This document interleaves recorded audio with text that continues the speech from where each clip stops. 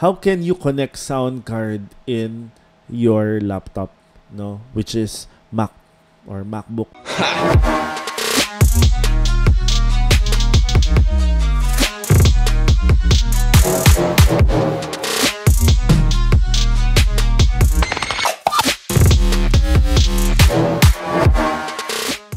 Hello, hi YouTube. Salamat po sa pagbisita sa akin, and may matututunan po na naman kayo ngayon, and I'm hope na hit the like button here and hit the subscribe button. You can smash the bell just in case you want to get the updated videos that we have here. And salamat po sa Honeycomb Photo Cinema. So Honeycomb Photo Cinema, siya po ang nagpo-provide ng camera namin, ng ilaw, ng office and everything. And also thank you for Victoria the Baker. Sila po ang pinakamasarap na cookie para sa akin ngayon, no? So I've tasted a lot of cookies because my wife is really into cookies, and then when I tasted Victoria the Baker, napakasarap po talaga, and I would like you to have the same experience with me, and then as much as possible you can book through Facebook kung ano po yung gusto nyong flavor or gusto nyong variety ng Victoria the Baker.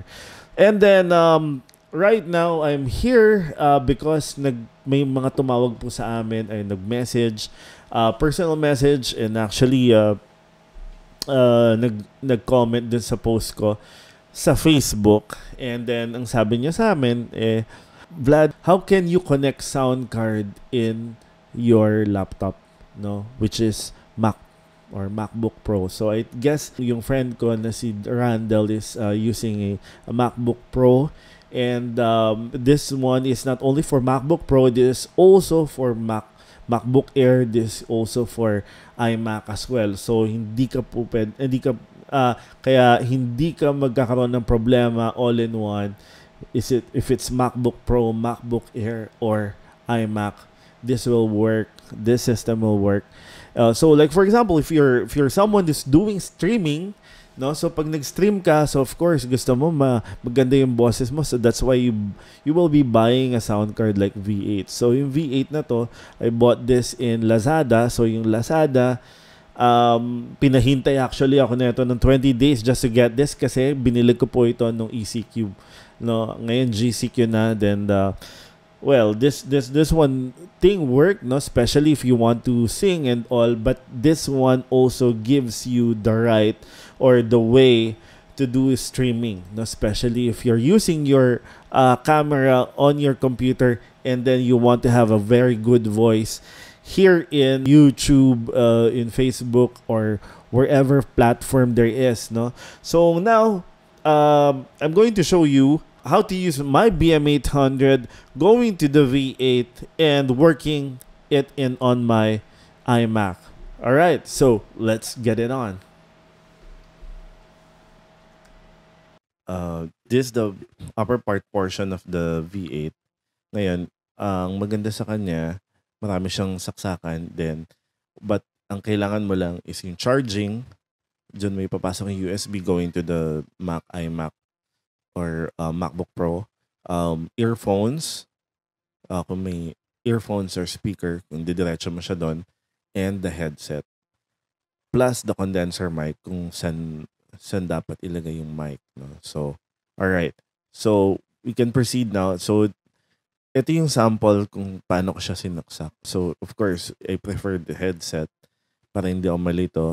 Usually kasi pwede mong gamitin yung earphone speaker for the headset as well. All right. So, let's move. So, you open the Spotlight, then choose Audio MIDI app. And while choosing Audio MIDI app, you have to choose MV Silicon B1 USB audio for this one.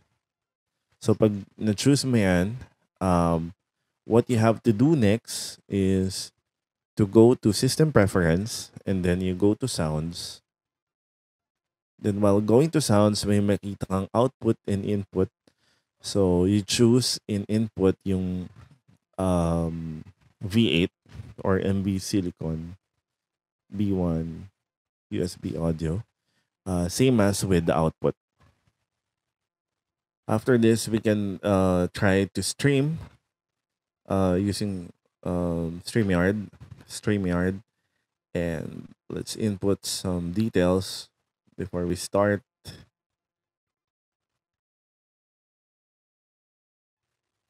There you go. So from there, you have to choose audio.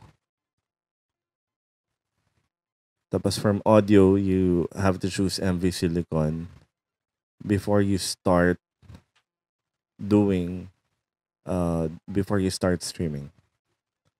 So of course I'm using a desktop from my iMac camera, and my audio is from MV Silicon. So from there, yeah, naka-stream na ako, and I'm live already in Facebook. You will be seeing my video. So when it's live, here. then you can hear me there see. just in case. And here's a sample So of creating my content right audio now. output, but I haven't recorded it directly, so you will be And, hearing it from the yeah. background. Live right now in Mommy Sadie Facebook page, and you'll be seeing my video. So did you learn something? All right. So natuto po tayo. So please like, please subscribe, and please smash that button over there para po makuha nyo po yung mga updates namin na video.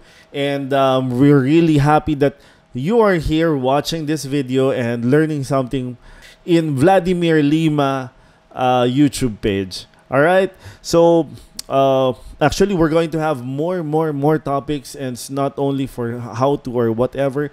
We're going to talk business. We're going to talk on entrepreneurship. We're going to talk a lot of things. From tech to entrepreneurship and all, and doing this stuffs and all. If you learn something, please like, subscribe, and smash that bell. All right. So thank you very much. I'm going to see you soon. Goodbye.